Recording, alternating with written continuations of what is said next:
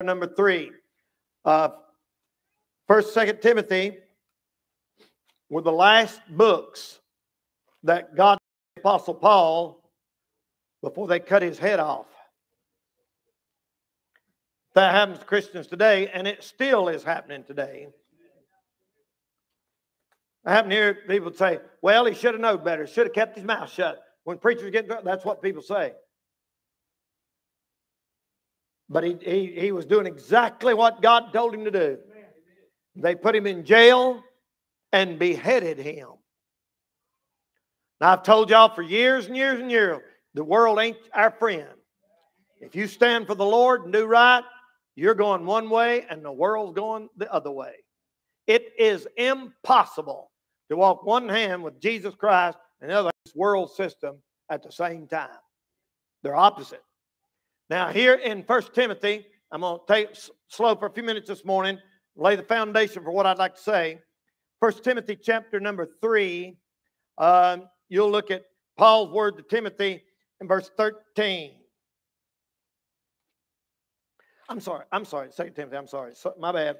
2 Timothy 3, and look at verse number 13. 2 Timothy is the last book Paul wrote. 2 Timothy 3 and verse number 13.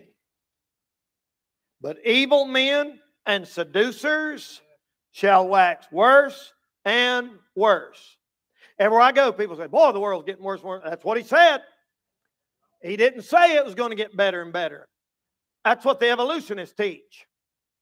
And anybody who owns a car or a house or has a body knows it's a lie. Everything goes downhill unless an outside force intervenes. That's called, there's entropy in a closed system. That means everything left by itself falls apart. Your house rots, your car rusts, your body, well, look at it.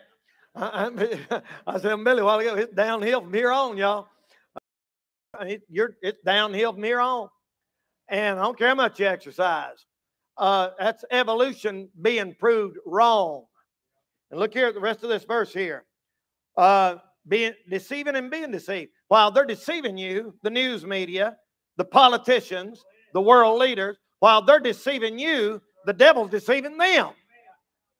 See, you can't trust a crook. And whoever's in business with a crook's a crook, and the crooks are crooking the crooks.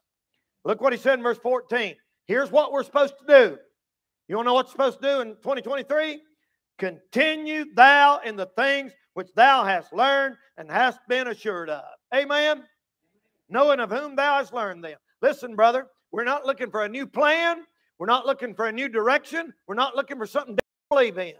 By the grace of God, we'll keep doing the same thing we've always done, preaching the same book, living by the same philosophy, believing in the same God, trusting the same blood, and trusting the Lord Jesus Christ to see us through this mess. And we are in a mess. A mess. Look here, I'll read one more verse. And that from a child thou hast known the Holy Scriptures, which are able to make thee wise unto salvation through faith which is in Jesus. One more. All Scripture is given by inspiration of God and is profitable for doctrine, for reproof, for correction, for instruction in righteousness, that the man of God may be perfect, truly furnished unto all good works. I want to preach this morning for just a few minutes on the subject, facing the final days. Facing these final days that you and I live in. Now, without the Lord, people are having a hard time facing what's going on. I just heard this week there were 2 college students, healthy, bright, young college-age students, not too far down the road down here at a big college, committed suicide. Just this week. Everything in the world to live for, you would think. But they thought, it's not worth living. Suicide is at an all-time high. I mean, think about it. If you are young, they get ahead of themselves as many young people do. They start messing around with some boy, some girl, then they fall in love. And all you girls need to understand, when you give yourself to a boy or you give yourself to a girl, you give them a part of you don't ever get back. It ain't just a date like people try to make it in Hollywood. You'll mess around, your feelings gets involved. Next thing you know, your head over heels in love. And then it don't work out. It never works out because it's a mess to start with. Then you get your heart broke, and then you're fighting at home, and then maybe you lose hope, and you thought, just kill yourself. They ain't nothing to live for. And kids are taught today that they are animals. I'm not exaggerating. Every public school in America, every public college in America teaches and believes we are is evolved animals. Well, we got on video. They don't like to admit that, but that's what they believe we are. They believe we are an accident and a product of evolution. And evolution is good to some and bad to others, and if the chips fall good for you, all right. If it don't, tough luck. That's how you live. And they believe that we just evolved, and really there's no purpose. So if you get messed up, or if you're brokenhearted, just die, because life has no meaning anyway. That's what's taught. They won't say that, but that's exactly what they teach and believe. And because of that, suicide is at an all-time high. Ladies and gentlemen, do you realize this morning that these same people blame all the wars in the world on religion? They say religion started all the wars, and religion, all these millions of people have died. Have you ever heard them get on the news and say that? Or in a college classroom and say religion causes wars and causes people to die? Let me correct you a little bit there, buddy. Listen, religion has been the cause of many wars, but Christians have never started a war. Christianity don't cause wars. Christianity is the answer to war. There is a difference between religion and real Bible Christianity. And so that's a lie. You want me to tell you what evolution causes? You know what Hitler did? Hitler had 6 million Jews exterminated because he believed they were an inferior race. He believed they're not as highly evolved as us Germans, and so they should all die. And they slaughtered them like you'd spray a bunch of ants or something and torture them. Do you realize that Joseph Stalin believed and taught the same thing? Do you realize this morning that our school shootings, Dylan Klebold and Eric Harris, of the famous, well-known Columbine shootings in Columbine High School out there that shook the whole country, you know that them two boys that made those shootings were strong and very strict in their belief of evolution. They targeted one football player and said that boy don't deserve the jaw that evolution gave him. Look for it tomorrow. It won't be on his body. That's what they believe. They made a video and said stuff like that. They said Klebold's dad was a geologist, actually, and they followed strict Nazi teachings. Both of them young men did. And the shooting at Columbine was on Hitler's birthday. Conveniently left out by the news media when reporting it. Eric Klebold, his t-shirt said, natural selection. Natural selection is the motto of evolution. Natural selection means some get selected, some don't, and these are evolved and these are less evolved, and that's how they teach the world got here. And they killed, singled out Christian kids and shot them just because they're Christians. So don't give us this baloney of religion causing wars when millions of people have been killed because the logical conclusion of evolution. Now, the reason we got a bunch of young people at college age living like animals is because they have been taught all their life all they are is an animal. And all you can do is satisfy this flesh and make yourself happy. Ladies and gentlemen, we are living in some scary, scary time. Now, Jesus said the way you would know that we're in the final days is that they would be just like it was in the days of Noah. The Bible said in the days of Noah, they were eating and drinking and marrying and given in marriage. Now, that don't seem like such a big deal. People have always done that.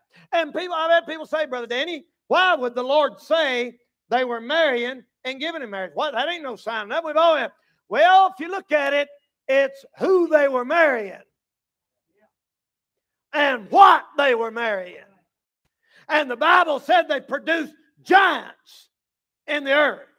Now, let's get a little education here just for a minute.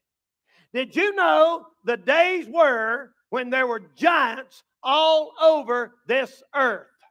I'm not talking about tall people.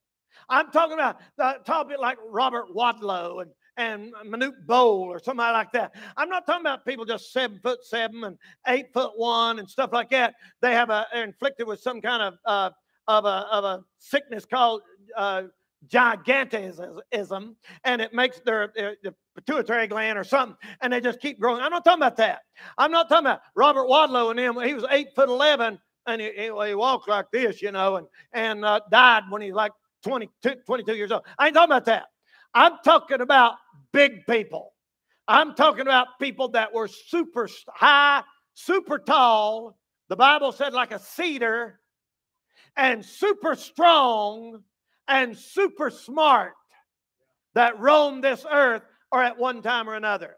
Do you realize that's the only explanation for all the great gigantic buildings all over the world, like the pyramids, like down there in Punapuco, and like in South America, and the heads on Easter Island, some of them weighing 40 and 50, some of them 90 tons, and they're stacked on top of each other in exact manner in such a way that you can't get a razor blade in between them.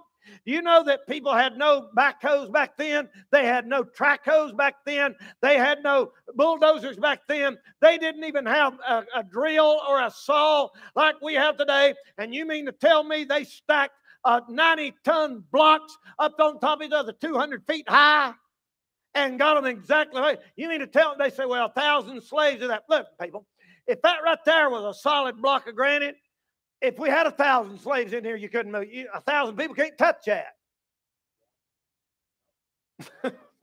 Try to get 1,000 people to touch that at the same time. You might get 50, and they ain't going to lift it.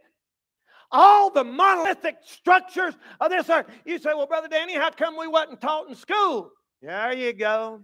There you go. I'll tell you why you wasn't taught in school. There ain't because it's not true. There are giant bones all over America now, still here today. They have found one of the videos sent me back there, and I'd seen something about that the other day. Gigantic skulls down in the Grand Canyon, people, and there's big places in there that they won't even let nobody go look at. They're all over the country. You say, well, that sounds strange to me. And the reason it sounds strange to you, because you are brainwashed by a public school. There were giants in the earth in those days. And Jesus said that's going to happen again. And they're going to come back and be like it was in the days of Noah. Supernatural beings that are not exactly all human. And brethren, why do you think all this stuff? Listen, you go back and you look it up. Look it up. And it ain't fake. It's not conspiracy. It shows articles from the New York Times, London papers, all over this country of skeletons 13, 15 feet tall from here back there is in the newspaper and showed pictures of them. But that goes against evolution. Evolution said we started out little and we're gradually getting bigger and bigger and bigger and bigger and bigger. So the Smithsonian Institute gets anything like that and hides it immediately from the public because it don't fit their narrative of evolution. I'm telling you this morning, you say, well, you're just a little old country hick, don't know what you're talking about. No, you're wrong. I am a country hick that does know what he's talking about. I know exactly what I'm talking about. Now, I've done my homework. And I'm telling you, Jesus said, just like it was then, that's how it's going to be next time. He wasn't just talking about normal marrying and normal giving in marriage. There's something weird stuff going on, ladies and gentlemen. In Genesis 6, it said that they were there. And that's how there's evidence There's evidence all over the world. There's footprints found in rock that long, that foot that long. I mean, it's there. You can see it.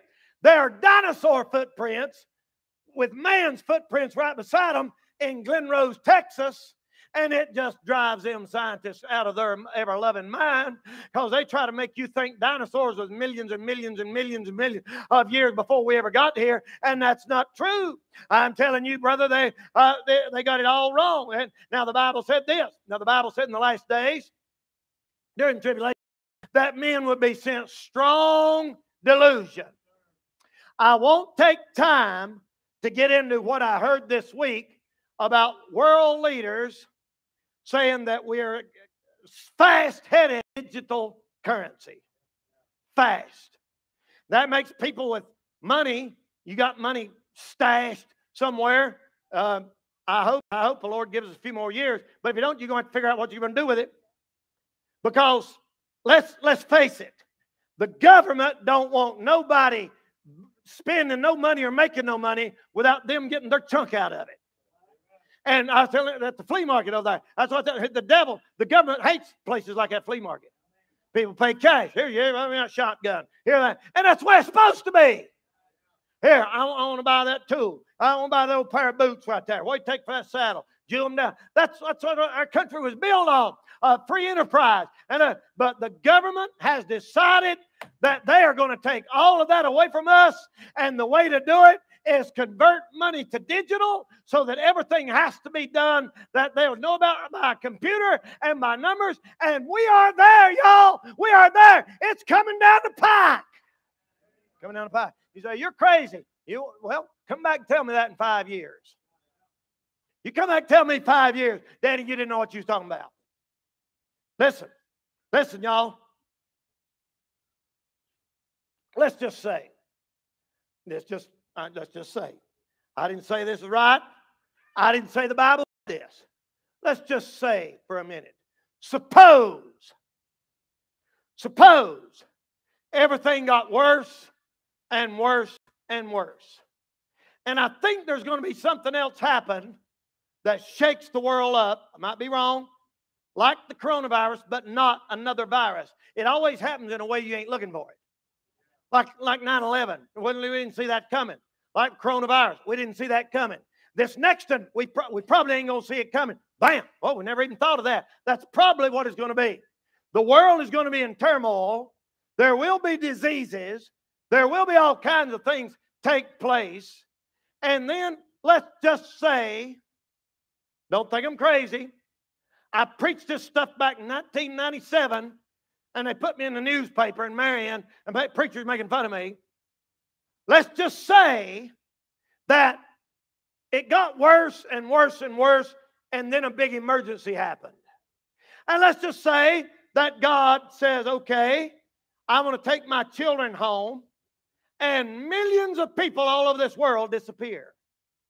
And it throws the world into a complete tailspin.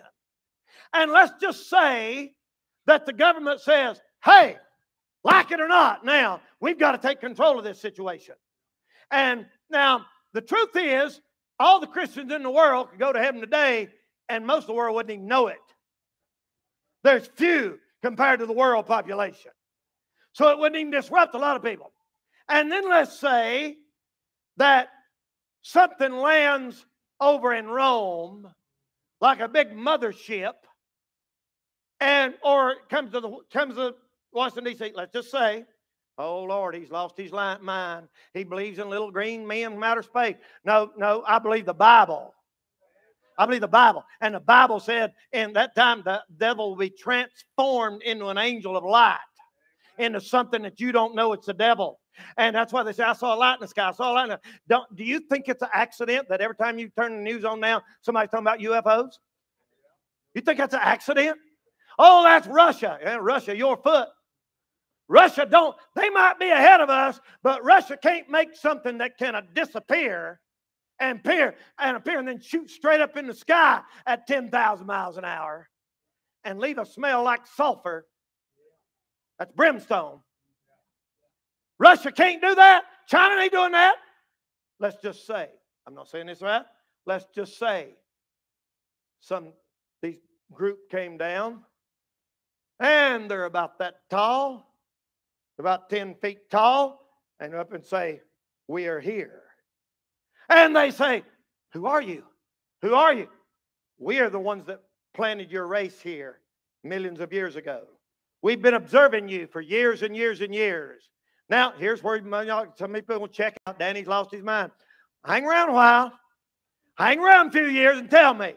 Let's just say that they say, "We've been experimenting and watching you for years, and you've finally progressed to the point where you can now receive us." Because they say on the news that if they ever did one of them things land somewhere and an alien got out of it, that it would destroy our structure of society and religion would be disappeared. They think all of us, they think if a UFO landed in Washington, D.C. and an alien got out of it, that we'd quit having church next week. Ha, ha, ha, ha, ha. Lord, they underestimated us, brother. We ain't going to quit having church. Lord, we'd start a revival the next night. All that proves is the book's true. The Bible said the earth's going to open up and there's going to be a pit, and there's going to be things come out of that pit that are held hostage and chains in hell. Better read your Bible. But most people don't know that. The news media don't. They say, "Oh, it would destroy religion." No, it wouldn't. It might destroy religion. Some of it ought to be destroyed. But it wouldn't destroy Christianity. And let's just say we are here now. We can heal you. You got coronavirus. You got sickness. You got cancer. Bam. The whole world is going to go crazy over that. And they're going to follow. And let's just say that they say, "Oh my goodness. Oh my goodness. All this time we didn't know. We were ignorant." Well, what happened to Grandma? What happened to Frida? Well, we had to remove them and take them to Alpha Centauri to be rehabilitated. Those people were in the way, and they wouldn't go along with our global plans. That's what they already think about us. And the truth is, we're going to be getting rehabilitated, all right. We're going to get the iron wrinkled out of our wedding garment and come back to rule and reign with our Savior for 1,000 years. That's where we're going to be. I'm giving some of y'all enough. Some of you look like you're about to choke. But I'm just saying, suppose.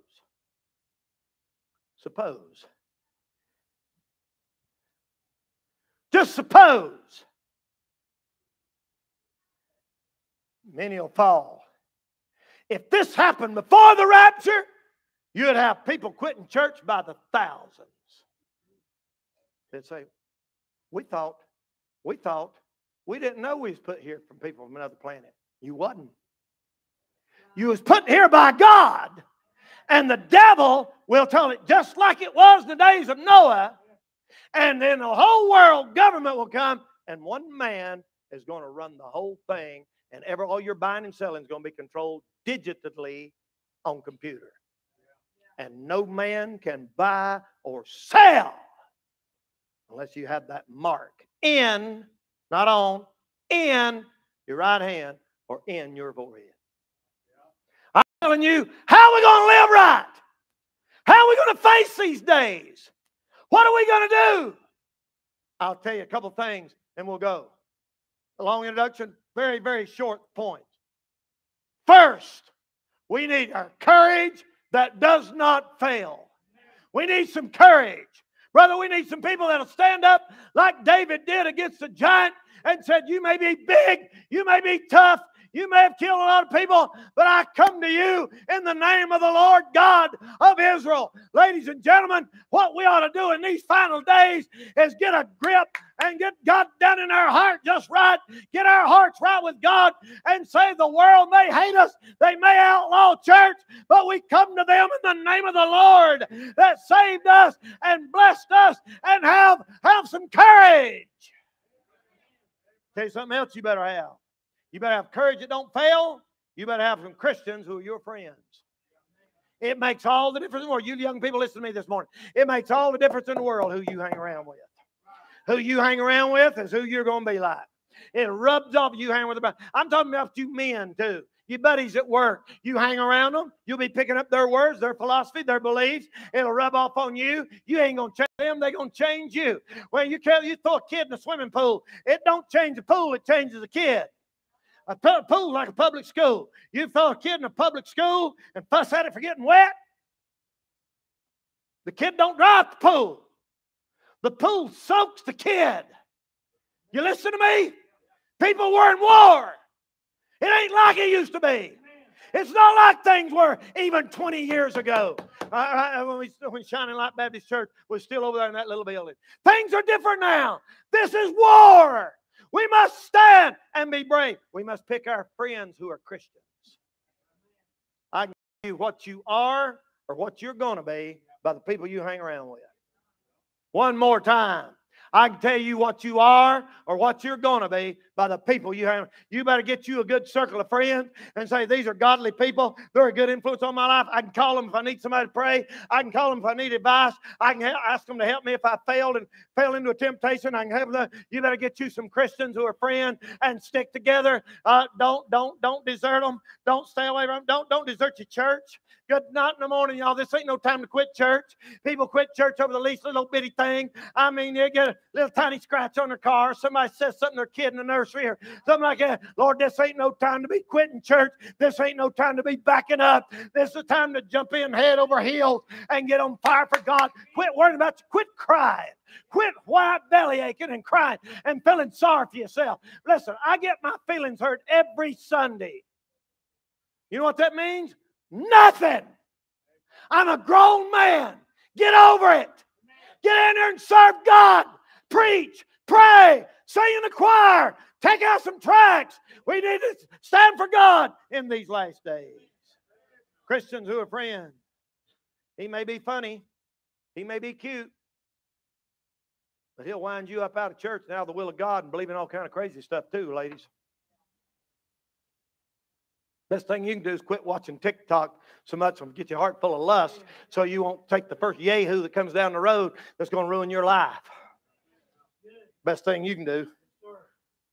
Better off know one than the wrong one. And all God's people said? Amen. That's right. Now, I'll tell you another thing. I'm going to say 4 things. 1, you need courage that don't fail. 2, you need Christians that are friends. 3, you need closeness in your family. Don't leave your family. Stay close-knit. Stay with your family. Listen, God ordained. God could have just let people pop out of the ground.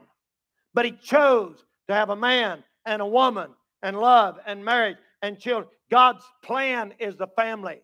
That's why Hillary and all the Democrats and all that are trying to say, well, you parents don't know. We need to raise your kid. No, they're led by the devil. God gave you them kids for you to raise. You mamas and daddies, they're your kids. They belong to you. They don't belong to the state. You hear me? You hear me? They don't belong to the state. Your kids don't belong to the state. And brother, they're going to have a fight. They try to take ours.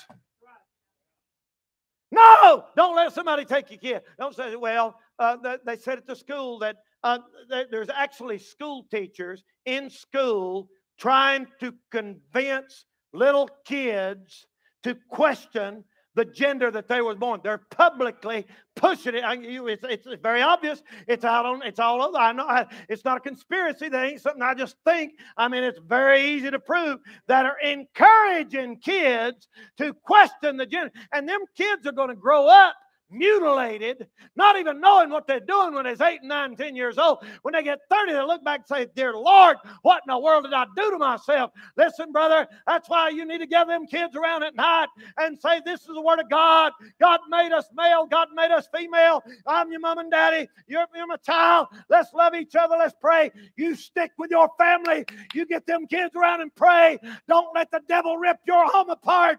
You need closeness in your family. Need closeness in your family. And I'll say last. I said first, you need courage that don't fail. Ain't no telling what we're going to see. 2, you need Christians that are friends.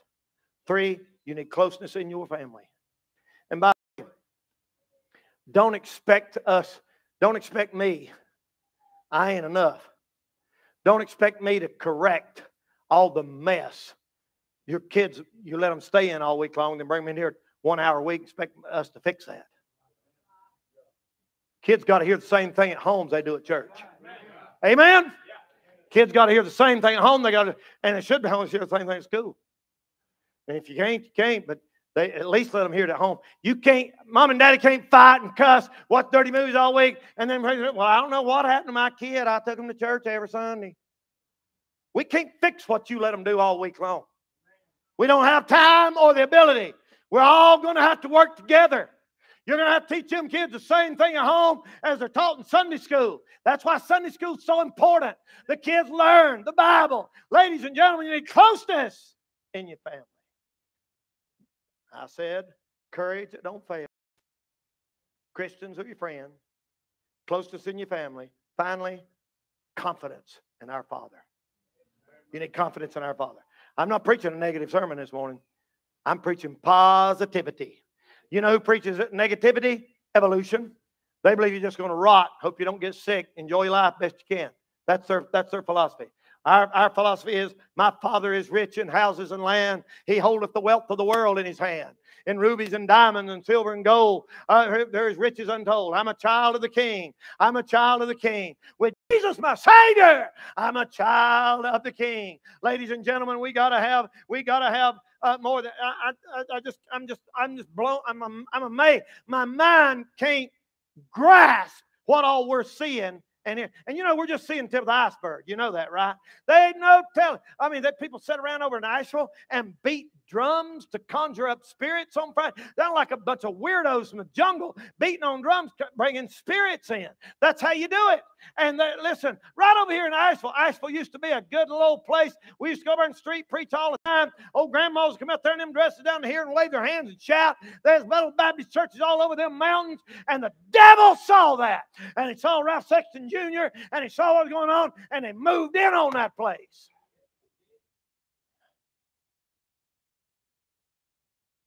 What we're going to do? I don't know about you. I don't know about you. The internet's not going to save us. You forget that. They're going to eventually control that. What can be on, what cannot be on. My sermon, one of the sermon I preached not long ago, they sent a thing back banned in several countries. And it's coming here eventually. The freedom of speech that we have left is slowly being taken away. Here's the way that works. They said it worked in Germany and Russia. Here's the way that works. We believe in freedom of speech until we get in power. As soon as we get in power, we believe we have freedom of speech and you don't. You got to let us, and our country's so dumb, we're letting people, well, freedom of speech. How come it all one-sided? I don't believe nobody ought to hate nobody, but I do believe you ought to be able to say whatever you believe. If you believe a rock's God, if you believe in Allah, if you believe it, you ought to have the right to say it. But it's coming to the point where if you disagree with the controlling wicked elite, they'll shut you up. What are we going to do? I heard this story one time years ago about this man. He had his little boy out, and they were out fishing or something anyway, out by a big river. They was going to camp out, and a big flood came that night, and it rained, and the water got up, and they was out there in a little old raft, and it capsized, and it was cold, freezing cold. And he said the man was holding on to branches and tree limbs and everything else so they wouldn't get washed away. And the little boy screaming, "Daddy, Daddy!" And he had him like that, and the little boy crawled up on a rock. And the waves and the water was so fast that the daddy got washed on down there, and he got out on the other side, and he said, "Stay right there, son. Stay right there." That little boy's on that rock, and he's just shivering and shaking like that right there. He said, "Stay on that rock, boy. Sarah, I'm going to go get help. I'll go get help. I'll be back. I'll go get help. I'll be back." And his daddy left him all night long. That little boy sat there while that man traveled through that country, that wilderness, and went. And he said the next day, sure as the world, the next day, that little boy was sitting there almost froze to death. And looked back, and he brought some help, and they got ropes and rescued him. He grabbed him and put a blanket around him and began to hug him. He said, "Son," he said, "I told you I'd come back and get you. I told you I'd come back and get you." That reminds me of us, y'all. We felt abandoned in this world, buddy. I'm telling you, buddy, it's the squeeze is getting put on us, y'all. I tell you where it's coming down like this right here. It's getting worse and worse and worse. Just like I read out of that Bible. That old Bible that I've been preaching since I was 19 years old is right on the money here today. I'm telling you, this old world's going downhill every day. And we're out there shivering on that rock, brother. But our Father said, "I'll come and get you." He said, "I won't leave you. I won't forsake you." And you know that little boy, he said, "Son, was you scared?" And he said, "Yeah, Daddy, I was scared." He said, said, son, was you cold? He said, yes, Daddy, I was cold. And he said, son, did you ever doubt it? And he said, yes, Daddy, I wondered if you was going to come and get me or not. I didn't know. And he said, son, did you shake? And he said, yes, Daddy, I shook, but the rock didn't. Amen. Woo! Hallelujah, brother. I'm telling you, we may shiver, we may shake, we may cry, we may fear, we may doubt, but the rock don't, and we're on the rock. Rock don't shake. We need confidence in our Father. And I'll tell you this morning in closing. Girls, come on back and sing another verse of that. I want to hear that song again. I'm glad y'all sung that. I want to say this morning, with that book in my hand, our Father will not forget us. Keep believing. Keep trusting in these final days. Let's stand. Our heads are bowed and eyes are closed. They're getting a song ready. Maybe you need to come and just get renewed up this morning. Maybe you need to come this morning and just say, preacher, I need to make a new fresh start. Preacher, I need to get hit right back and hit it again. Let's get in this altar this morning and say, God, help us to be faithful in these final days. Come on, Christian. Let's just get around this altar. Do business with God. That's right. People come from all over the building. Don't you let the devil throw you a curve and knock you out. Don't you let him knock you out of church. Don't you let him knock you out of serving God. Hey, listen, brother. If this ain't true, there ain't no such thing as truth. If this ain't true, truth's relative. It is true. Let's come to do business with God. Father, I pray right now in Jesus' name, Holy Spirit, do something real in our hearts. Touch us, Lord, this morning. Help us, Lord, to be faithful unto the end, whatever that might be. God, we can't do it by ourselves. We're scared. We shake. We're lonely. We're afraid. We doubt. God, we're on the rock. The rock don't shake. And I pray, God, you'd help us to do that. In Jesus' name, amen. Say it, ladies. Say it, Karen. Go ahead, y'all. Go ahead. Amen. Amen. Come on. Amen. Somebody pray these kids over here. May God speak to your heart. Always been faithful, I've not always been faithful. Thank God he has. Amen. I've not always been graceful, but he has. And I've not always been true, but he's always come through. He's always come through. He has. Come on. Yes, he has. Come on. You need to get saved. You need to get saved this I'm morning. not strong, Maybe you've never been but saved. he Let's get it right with God. Come on. Come on. Get out of your seat. Come right now. Come on. Come on right now. That's right. Go on, Amen. but he says I can. How about it, young lady? How about it, mama? How about it, daddy? Well, I've not loved loved everyone. Get your life right with God. Not always overcome, but he Get the choir. Get some yes, Amen. Hallelujah. Say it now. Come on now. Oh, and he has been the greatest friend this world has ever known. He has paid the debt on Calvary all alone. Woo! He has given me a melody and song. He has, yes, he has. One more verse. Amen. You do business with the Lord this morning. Need to come, friend. Come on now. I can't see what's ahead, but he has. And I can't conquer death, but he has. And I've been tempted to sin, and I failed the test again, but he passed. Yes, he passed. Oh, and he has been the greatest friend this world has ever known. Go down, believe in something. He has paid the debt on Calvary all along. He has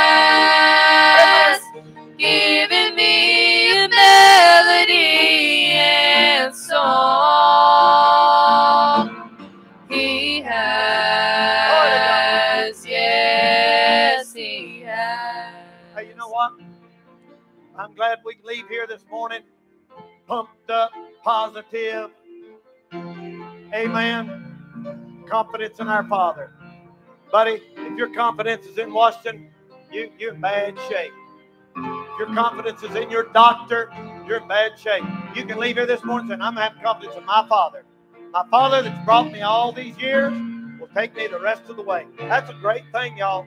We ought to leave here this morning shout. Because our Father knows what's going on. And look, you can't ignore it. There's thousands of churches this morning where a preacher just gets up and tells everybody how great they are and how wonderful everything is. And that's a bunch of junk. That's a lie. The truth is, things are not good out there, but things are good this way. And going to get better real soon. Amen? Amen. Hallelujah. All right.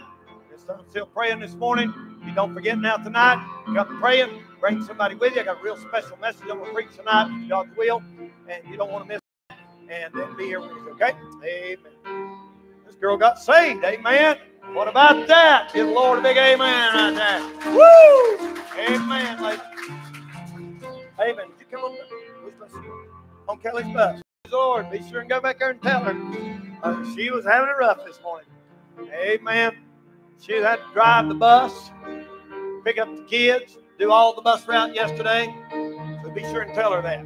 Amen. Amen. Glory to God. Hallelujah. Somebody else? All right. All right. Thank you, Gary. All right. We're going to hook back up here. 6 o'clock this evening. Come pray and bring somebody with you. Lord will bless you for it. Let's bow our heads and have a word of prayer. And be careful getting out of here. I think the sun has come out. I just about did there a minute ago. I saw it. But enjoy your evening. Be back tonight. Go ahead, Bud Jeff.